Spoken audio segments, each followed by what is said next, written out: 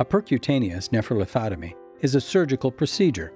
The surgeon makes a small incision, about the size of a dime, in your back and inserts a tube directly into your kidney. This allows us to break up and remove the stones. This procedure requires an overnight observation, and most patients will go home the next day. For this procedure, you will have general anesthesia, which means you will be asleep during the surgery. If you are on blood thinners, you must be able to stop taking them before this procedure. This procedure usually requires a stent. A stent is a soft, hollow tube about 10 to 12 inches long and made of a flexible plastic material. The stent is placed in the ureter to hold it open.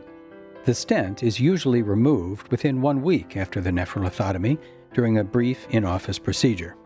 For many patients, a stent can cause irritation of the bladder and ureter, which can cause these symptoms: cramping, discomfort and back pain when you urinate, blood in the urine, frequent urination, urinary urgency, and bladder pain. These symptoms can be managed with medication.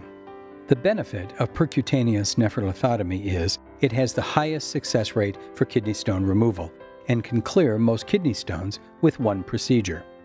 These are the risks of percutaneous nephrolithotomy. There are higher risks with a percutaneous nephrolithotomy than with any other procedures.